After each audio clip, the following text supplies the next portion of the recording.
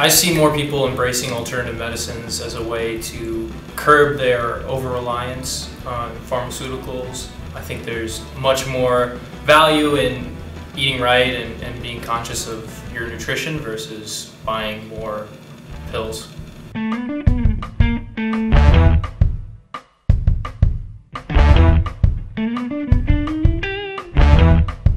I've definitely noticed people embracing Eastern medicine more lately, and instead of using hippy dippy or woo woo or crunchy granola, those words are becoming sort of outdated because a lot of people are getting on board with meditation and acupuncture and things that were kind of considered a little bit less normal even 5 years ago.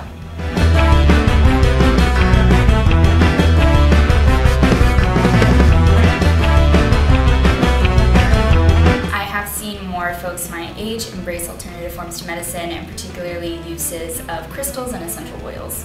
I find that mind over matter and having like the outlook that I'm gonna get over this cold are even more like helpful than thinking I'm sick and miserable, because then I end up succumbing to it.